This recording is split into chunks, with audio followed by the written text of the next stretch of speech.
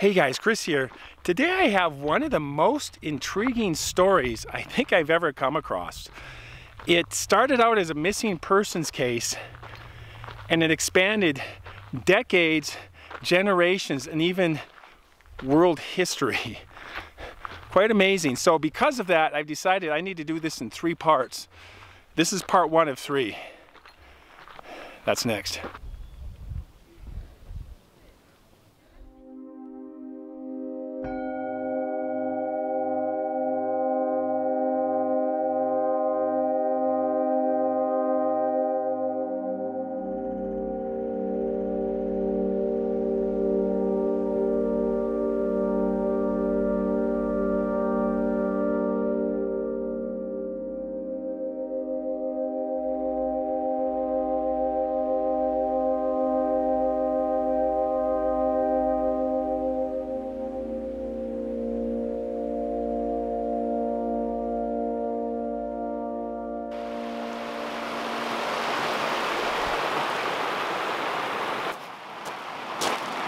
Okay, so we have a Great Basin Wild Horse Amber here. That's a new beer for me.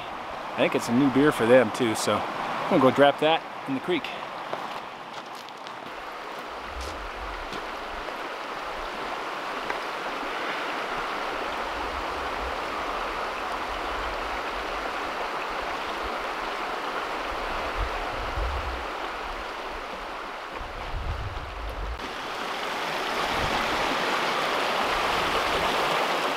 Okay, so I am in the Sierra Nevada today, as usual, and this afternoon I am underneath a bridge. There's a pretty wild creek over here. We may get some traffic above me, but I am definitely in the mountains here as well, so that's good.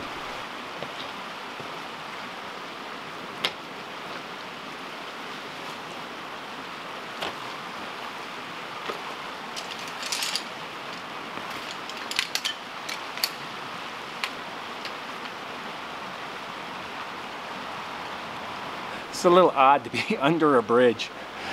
I feel a little bit like a troll under here. The troll under the bridge. This is Plumas Eureka State Park, so I believe this stonework and this bridge are really pretty old. Probably the 1930s is my guess. I think it became a park in the 1930s. So, beautiful park. Eureka Peak is right over here. A lot of mining operations going on around here in the old days, gold rush days.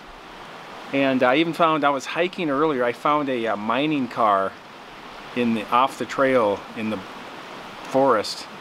Just an old mining car, just sitting inside, kind of bent up and stuff. So, time for the beer. Nice and cool under here though. It's been a hot day in Northern California here, so oh yeah, Wild Horse, Great Basin Brewing Company. So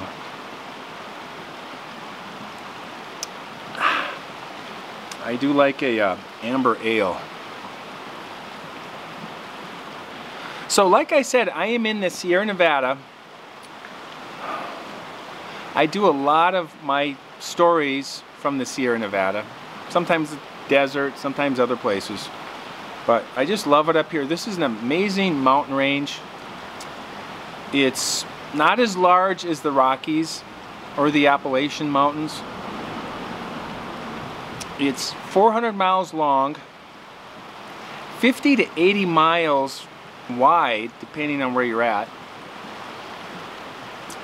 Borders California, Nevada, but it's mostly in California. It runs north and south, almost all the way to Oregon. Then it peters out and then the Cascades pick up right around Mount Shasta. Mount Shasta is a 14,000 foot peak.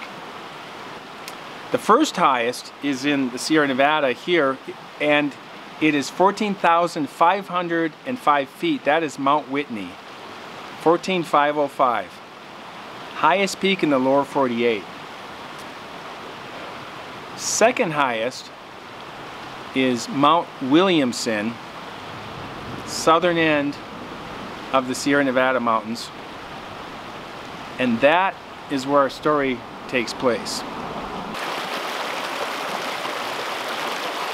So in 2019, two young men from San Diego, Tyler Hoffer and Brandon Folan, wanted to go and summit Mount Williamson, second highest peak in California.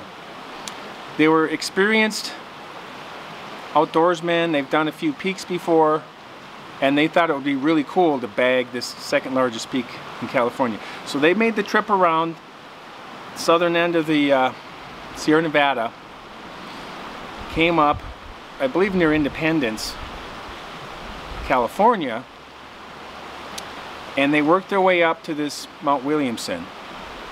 Just an epic peak, epic hike, and they got up around about 12,000 feet, and they're in this scree field, rock field, very similar to this kind of rocks under this bridge here. Rocks all over, just a sea of rocks, and a series of lakes that they were in. They were passing these lakes as they were heading up to the base of the peak, and they were a couple hours away from working their way up to the very top of this Mount Williamson. As they were going through this rock field,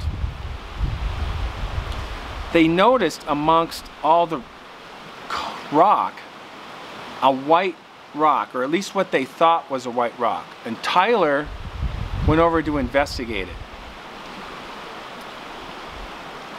Heads up, and as he's approaching, it looked more like bone, like maybe an animal skull or something, but it was buried in the rock.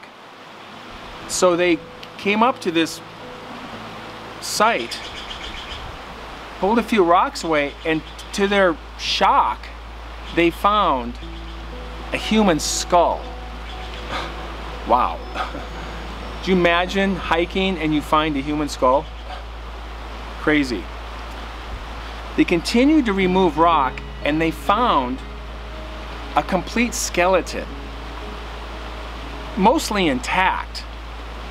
In fact, it had a belt around its waist, leather shoes with rubber soles on it, still on this skeleton. Pretty crazy.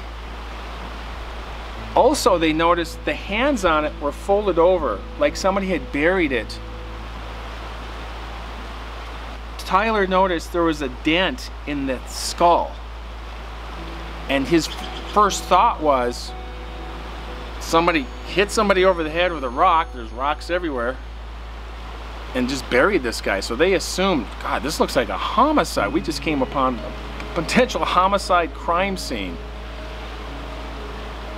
They were pretty shocked. They decided the best they could do at this point, because they're on this long hike, it was like, I believe, a 3+ day hike. They had to make a base camp, go up through this rock field, summit, come down, camp again, and work their way out. So I think it was 3 days. So Tyler and Brandon worked their way to the top of this mountain.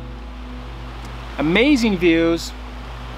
They could see well out in the Nevada desert, well into California, up and down the Sierra Crest there. They were also able to get cell phone reception. They called the Inyo County Sheriff's Department and told them what they had found on top of this mountain. I mean, just at the base of the peak there at 12,000 feet. They were now at 14,000 feet. The Sheriff's Department for Inyo County sent a helicopter to check this out, retrieve it, whatever they needed to do. Brandon and Tyler met them at the 12,000 foot level where they found this, showed them what they had found. I believe they possibly even flew them back down, unless they had to go back to the base camp, not sure. The Sheriff's Department determined that there was no foul play. They approximated whoever this person was slipped on a rock, probably hit his head, and died. They checked their missing persons reports the last few years. They found nothing. They looked back as far as they could on their missing person database for that area. They found nothing. So quickly becoming a mystery as to what happened. Brandon and Tyler were really shocked what they had found. They were grateful that they may have helped somebody find some closure on a loved one. That was obviously somebody's loved one who died. The sheriff's department determined that the remains were from a long time ago. They were very old. They didn't know how old. But they were going to do some homework and really widen the investigation and see if they could resolve who this person was that these two young men found on top of this mountain. Not only did the sheriff's department determine that it was old, they determined it was most likely several decades old. So now that threw it into a whole nother realm of, could be anything. So they had to go back and search history, not just in their current database. Turns out, in 1945, during World War II, there was a man who went missing in that very location. And they had a good idea who it was now, based on history, not their database, but what they knew about history. And this was 75 years ago that this person went missing up there. So now the search was widened to, they needed to look at DNA and see if they could find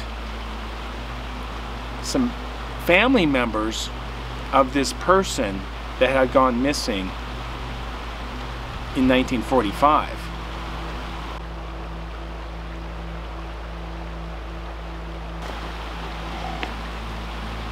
So in the next episode on this series, we're going to find out what the Inyo County Sheriff's Department found with this DNA testing and who it was matched with, and discover what happened to this person in 1945. And it turns out it was August of 1945. The story gets pretty epic, and so that's why I'm trying to break it up into 3 parts here.